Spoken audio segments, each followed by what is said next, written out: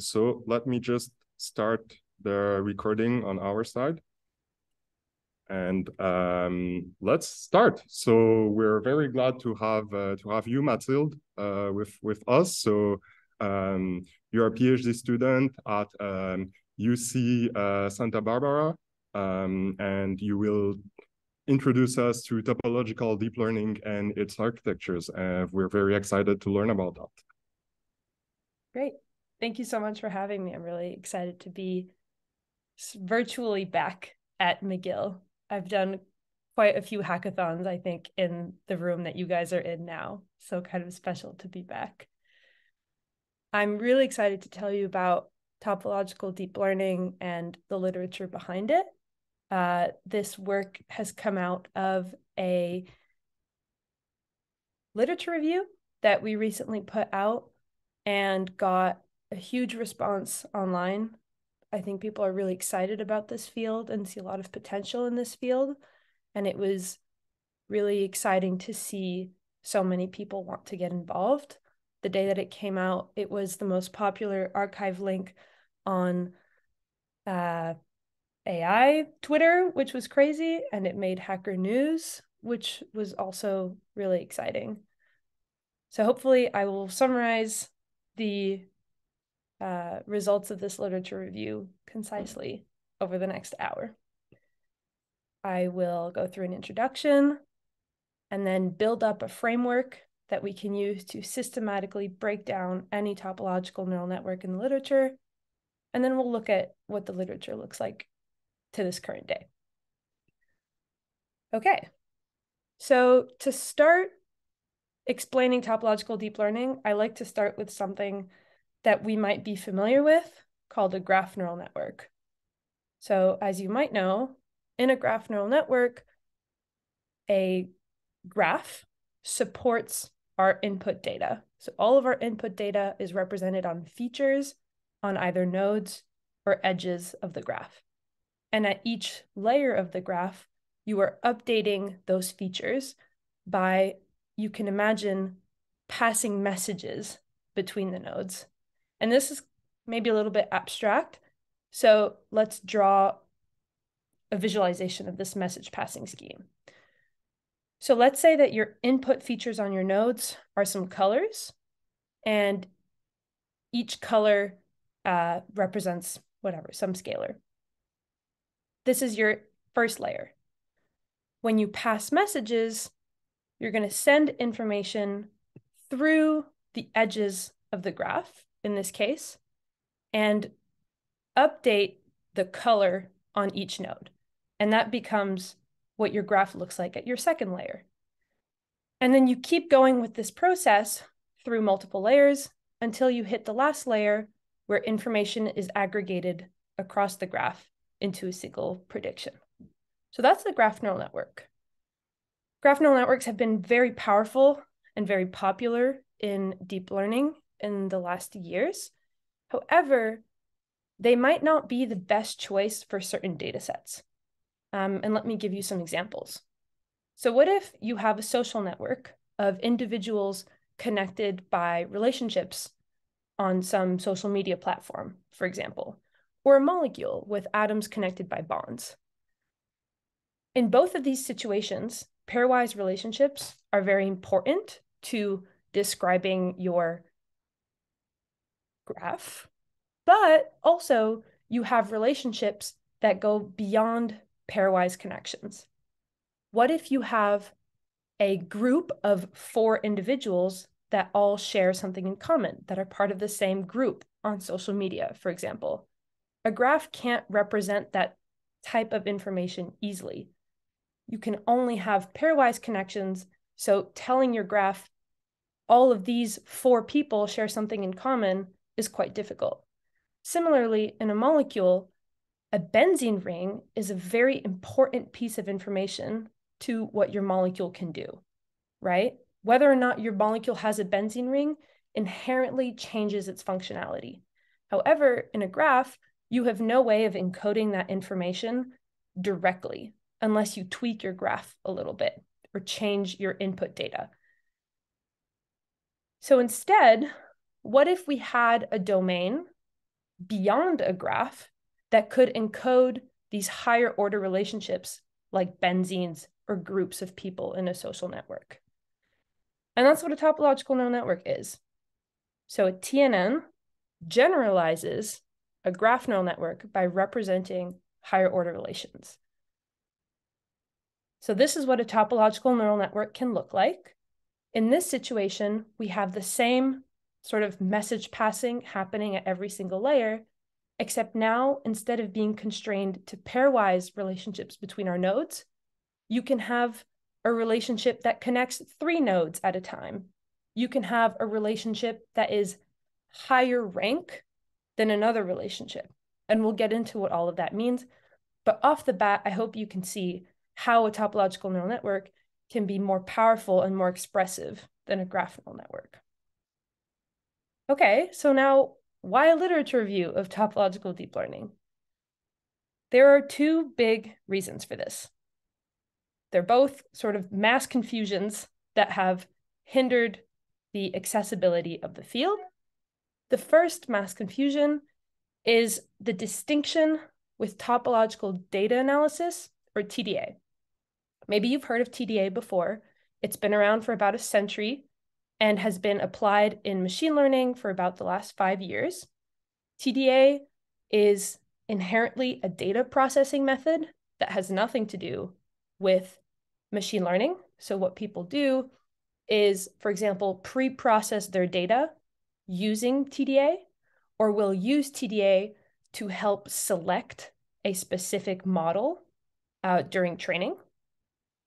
But the model they're using inherently, the machine learning model that is being used, remains mostly standard or classical.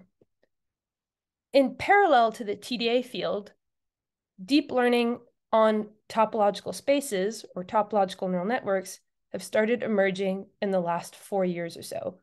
And both of these fields are topological machine learning to some extent, but it can be quite confusing to distinguish which is which. Hence the need for literature review of the blue field. The second mass confusion is notation chaos. The field's mathematical inclination has made it so that a lot of papers come up with their own notation that is best suited to their own application. But what this means is that when you start reading the literature, every single paper uses a slightly different notation. All the notations on this slide represent the same thing, and nothing looks the same. So for a practitioner interested in using topological neural networks, this makes it really difficult to navigate the field. So through literature review, we hope to unify the field and make it very clear which questions have been answered and which questions have not been answered. Okay, so on to the unifying framework. The goal of our framework is to clearly and categorically elucidate the topological domains and learning mechanisms in the literature. We're going to break this framework down into 3 parts: the domain of our neural network, its neighboring structures, and the message passing scheme. Let's start with domains. So I hinted at this earlier. A graph is a domain, but it is a traditional discrete domain. It only allows for pairwise relations, and it only allows for edges. In topological deep learning, we generalize this domain using more flexible higher order relations. And in particular, there are 2 kinds of relations that we can use to do this. Part-whole relations allow us to add extra surfaces and volumes that are sort of geometrically constrained by edges. So for example, in a simplicial complex, you can add triangles that are bounded by 3 edges. And now your triangle is a feature of your topological neural network, just like the node is and just like the edge is. In a cellular complex, you have a little bit more flexibility in the sense that you don't need to have triangles only. You can have squares or any other shape. And you can imagine if we went in 3 dimensions, you could have cubes for example, inside of your complex, inside of your domain. The other relation is called a set type relation. In a set type relation, you can have any amount of nodes in one edge. So it's super flexible. The hypergraph that we have here, for example, has 3 nodes in an edge, 4 nodes in an edge. There are no constraints. However, you'll notice that in a hypergraph, we're still constrained to nodes and edges. We don't have access to surfaces, faces, or volumes. A combinatorial complex is kind of the holy grail because it combines both part-whole relations and set type relations. So now we have all the flexibility of a hypergraph in the sense that any node can be connected to any node. And we also have this idea of rank, this idea of edges, surfaces, and volumes from part-whole relations. So this might sound a little bit abstract so far. So let's look at what these domains look like for real data sets. Okay, so starting with part-whole relations, simplicial and cellular complexes are really powerful for data sets that have geometric structure. For example, if you have a molecule, you can represent the physical connections of your molecule as well as the physical surfaces, like a benzene ring, for example, or cyclopropane of your molecule inside of your complex. These are also really powerful for meshes. So bottom left there is a mesh of a protein surface, and it's a simplicial complex because every single face of the mesh is a triangle. In the cellular complex case, you could have a mesh with pentagons or octagons and be much more flexible. In the hypergraph case, we have an example of a protein network where you can have multiple proteins interacting through a hyperedge with multiple proteins. So maybe in a protein network, you want to encode the fact that proteins A, B, C, and D are inherently connected in some way, but that doesn't necessarily imply that A and B are connected, B and C are connected, and C and D are connected. So you can skip the pairwise relations and just encode groups as singular relations.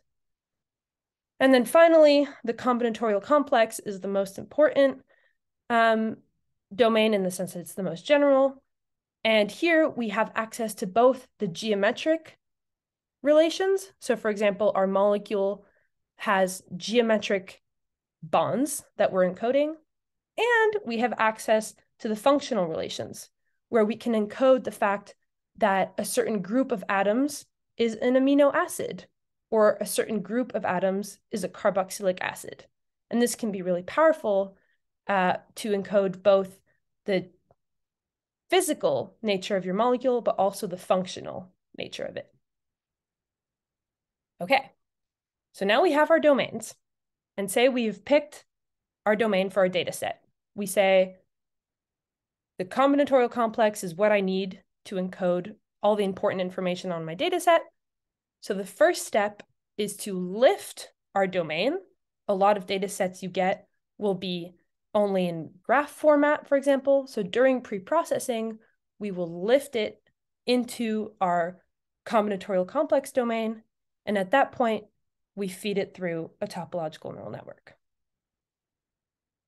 Okay, so that was our domains. The next thing we have to figure out is how information travels over the domain. And this is encoded in our neighboring structures. Mathilde, if I may, I have a question. Yes, absolutely. About this lifting procedure. So yeah, how is that done? I feel like maybe there's not a unique way to do it, or there are subtleties. Absolutely. Yeah, there's no unique way to do it. There's a lot of research actually as to what the best way to do it is. You have to be careful because, for example, in the process of lifting into a graph into a simplicial complex, you don't want to be adding artificial relations in the sense that you could have a paper, right, that's written by 3 authors in a citation network. So in a citation network, this will look like 3 authors that have one paper in common. So you'll see 3 edges. In a simplicial complex, that one paper becomes the surface connecting those 3 authors. However, you don't want to still have an artificial relationship between authors A and B that have never written a paper together. But sometimes in the process of lifting into a simplicial complex, if you're not careful, you can introduce these artificial features that didn't exist in the first place. So you definitely have to be careful. I think this is mostly, these lifting operations have mostly been done with citation networks so far, and some protein networks. A lot of people don't even use the higher order features. They don't even use like the surfaces or the faces or the volumes as input features, but rather they use them to be able to send messages with more flexibility on their domain. So you'll have a graph that is lifted into a higher order domain, but the edges or the faces or the volumes of that graph remain empty at input and are only used for computational purposes, if that makes sense. So there's a lot of different things that you can do, and you're absolutely right. You have to be careful as to how you do it. I see.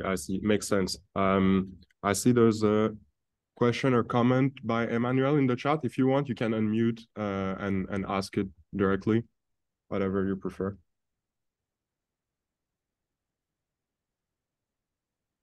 I can just read it. So let's see. So Emmanuel is saying, I'm guessing there's an exponential explosion of possible relationship.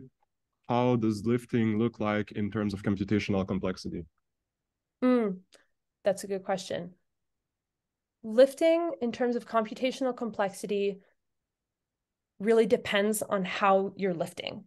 And there's a lot of different ways that you can do it. But in general, if you're working with a data set that already has its shared relationships encoded, so for example, to come back to the citation network, if your nodes, you already see which group of authors share a paper in common, then you don't need to go through all the possible nodes of the graph to know which ones are connected to which ones, if that makes sense. So kind of similar to a multimodal graph where you have types of data associated to each node, you can have a topological domain that is aggregating information across nodes that already share similar types of information. What I've seen so far in terms of like working with data sets is that the most complicated part, the biggest hurdle is not the computational complexity, but it's the decisions you have to make in terms of which faces or surfaces should be given features and which should not. For example, in a mesh, do you put features on all of the triangles of your mesh or only on certain triangles, for example? And that's just sort of a decision the practitioner has to make. Does that answer your question? I think it's a great answer. So yeah, thank you. You can go ahead. Okay, great. So coming back to neighboring structures, these are going to lay out, you can imagine, kind of the roads that our messages can take on our domain. So for example, this benzene in this molecule might have the neighbors of all the other faces in the molecule, the 2 cyclopropanes and the other benzene ring.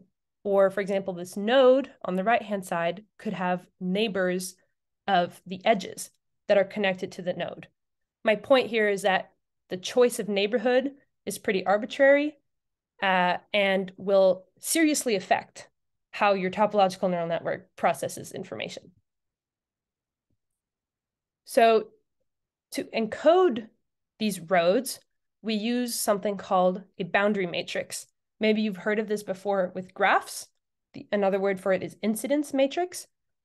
In a boundary matrix, you're encoding the nodes or cells or whatever it is that you're looking at, in this case, the nodes that are on the boundary of the edges.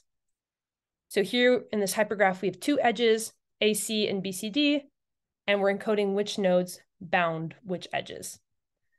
You can do the same thing with this combinatorial complex, for example, and you can do it for higher rank.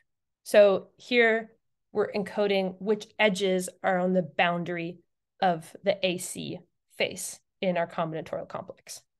You can think of the boundary matrix as kind of a Lego building block that we will use to build up our neighboring structure. Specifically, there are 4 very common types of neighborhood structures that people use in the literature. And we'll go through all 4 and see examples of what they look like on a domain. So the first is the boundary neighborhood structure, which somewhat obviously is simply the boundary matrix that I showed you before, where we are looking at the cells of lower rank that are on the boundary of our initial cell. So for example, the boundary of this edge Y are these 2 nodes X, and the boundary of this face are these edges. And then we have our co-boundary. So in our co-boundary, we're taking the transpose of our boundary matrix, and at this point, we're looking at all of the edges that have Y in their boundary, if that makes sense. So we're going up a rank instead of going down a rank. Another example is this face. So this face's co-boundary, sorry, this edge's co-boundary is this face. Okay. Now, the next neighboring structure is called our lower adjacent structure. And this is all the cells that share a boundary with Y. So for example, all of the edges that share a node that is also on the boundary of Y. Here, both of these faces share a boundary, or share an edge, with our initial face Y. And then the upper adjacent structure is similar, except now instead of going through the boundary, we're going through the co-boundary. So we're going to go up a rank. These nodes share a co-boundary, i.e. are on the boundary of an edge, that Y is also on the boundary of. And then these edges are on the upper adjacent neighborhood structure of this edge Y because they share a co-boundary, they share a face with Y. So these are 4 neighborhood structures, and that might have been a little bit dense, but basically all 4 neighborhood structures are just sets of roads that map possible ways for information to travel on your domain. Now we're going to use these neighborhood structures to build up our message passing scheme, which will specify exactly what information we're passing and how that information is manipulated as it travels along the neighborhood structures. Okay, so to make this really simple, let's pretend that our initial layer T, we're going to represent all of the features on the nodes as this dot, and we're going to represent all of the information on the nodes as this dot for the next layer, and we're going to represent the operation that sends message from layer T to layer T+1 as just an arrow between those 2 dots. Okay, so there are 3 main categories of message passing, and this is exactly the same as for graph neural networks, so maybe you're even familiar with this figure. In the convolutional case, we are sending just linear multiplied versions of information on sending cells to our receiving cell. So C is some scalar that multiplies the feature on Y and sends that to X. Information is aggregated through summation. It's basically just a matrix multiplication. In the attentional case, we will weight information by some weight, learned attentional weight, A. And in the general case, it doesn't even have to be some linear multiplication. So the possibilities are endless, and we can also have attention in the general case. All right, so let's represent this with our little diagram that I showed earlier. So in the convolutional case, if we're sending a message convolutionally, we'll just have a black arrow, and that's how we'll represent a convolutional message. In the attentional case, we'll represent it as a red arrow, and in the general case, we'll represent it as a fat arrow. And remember that the general case can also be attentional. Great. Now, how do we actually send the message? Through which roads? Well, that's our neighborhood structure, right? So we're going to specify our choice of neighborhood structure. Say we're sending information from nodes to nodes. Let's look back at our 4 possible options. In this case, there's only one thing we can do, and it's the upper adjacent neighborhood structure. So in the upper adjacent neighborhood structure, we will send information to all the nodes that share a co-boundary with our sending node Y. I would point out that this Laplacian is what you see in graph neural networks, if that means anything to you. So L up is just the regular Laplacian from graphs. Computationally, what this looks like is our weight matrix theta, which multiplies our initial feature on cell Y, H, which multiplies our upper adjacent neighborhood matrix, L up 0, at indices XY. Let's look at another example. If we have edges sending information to edges, well, we could still use the upper adjacent neighborhood structure. In this situation, we'll be sending information through faces, and the message passing equation looks very similar. But we can also send information through the lower adjacent neighborhood structure. In this situation, we'll be sending information through nodes that are on the same boundary as Y. Message passing equation still looks very similar, but notice now that we're sending information inherently to different parts of our domain. Okay, what if we're switching ranks? What if we're sending information from a node, rank 0, to an edge, rank 1? There's only one neighborhood structure that can do this, and it is the co-boundary. So in this situation, we're sending information from a node to an edge, and this is what the message passing equation looks like. And that gives you an idea of the first step of message passing scheme. So the first step is to define the message, i.e., pick your type of message and pick your neighborhood structure. The second thing we have to do is aggregate information over our neighborhood. So what if I have multiple cells in a boundary that are all sending information to one cell? Well, I can either add all of these messages with just a simple arrow, or I can do something more complicated. I can take an average, I can take a weighted sum. In that case, we'll put a little banana to indicate that some aggregation more complex than a sum happened. Okay. Now we have to aggregate information across multiple neighborhoods. What if in your topological neural network, you're sending information both through a co-boundary and an upper adjacent neighborhood structure to the same cell? Well, you have to figure out how to aggregate those messages. So again, we can just decide to sum these messages, in which case we'll leave our arrows blank, Or we can decide to do something more complicated, in which case we'll put another banana. And the last step is the update. The update function can be something as simple as a sigmoid, for example, that you send your last message through, or it can be something a little bit more complicated that depends on the feature initially on your receiving cell.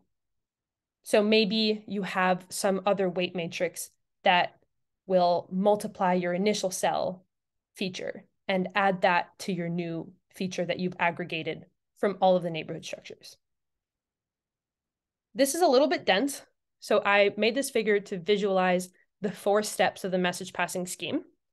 So say we have some initial cell X, this node X, and we pick 4 neighborhood structures. So in this case, the first neighborhood structure is those 3 nodes. The second is all of those nodes. The third is the 3 edges. And the fourth is the 3 faces. So we've got our neighborhood structures.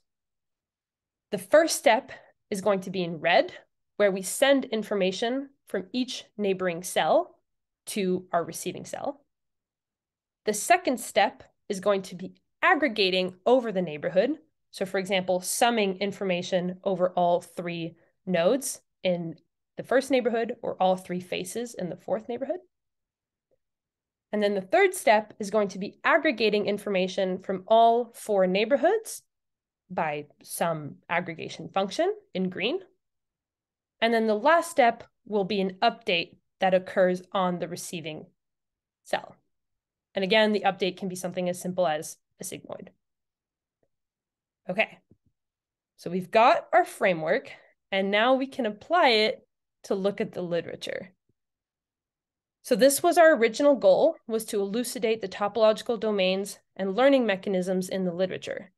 So to use our framework, let's divide up the literature into categories. Domains are the rows, and learning mechanisms are the columns, where you can either have a convolutional message or attentional or general message in gray.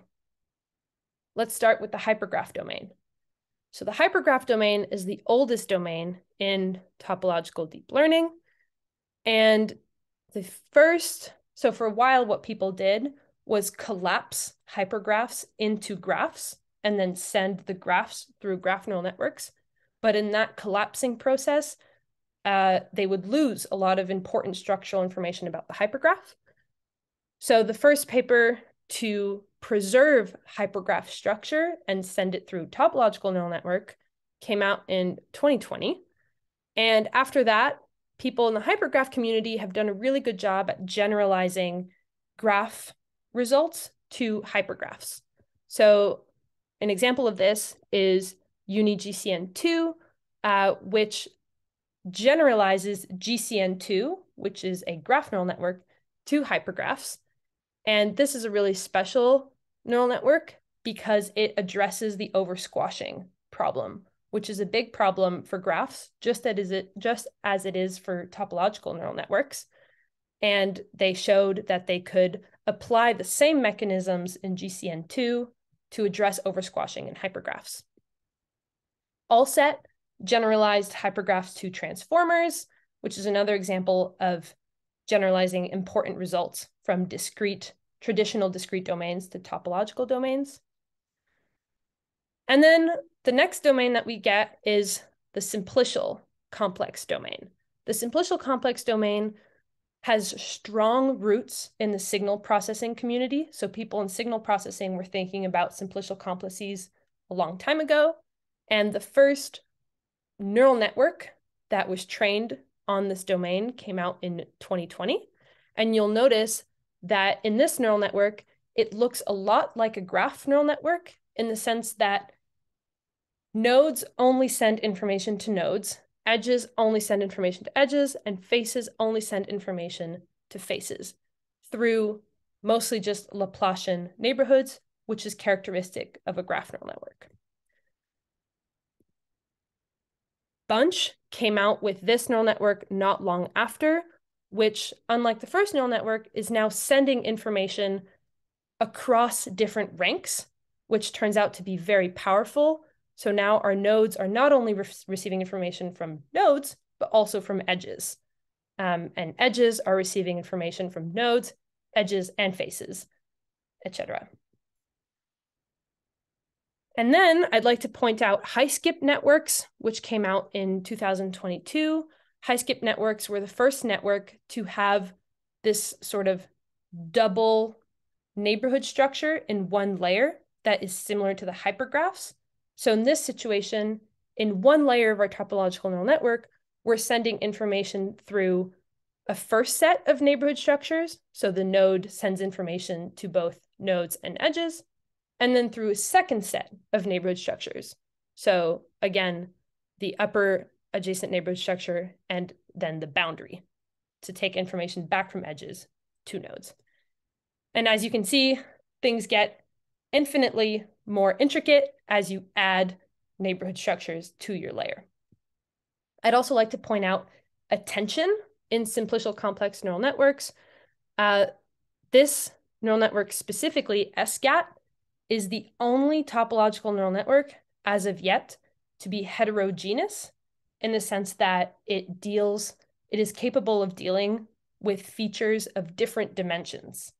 And it's quite interesting that this has not been done more so far.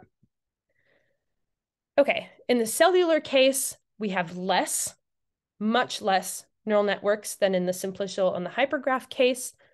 And you'll notice a lot of strong parallels with the simplicial case.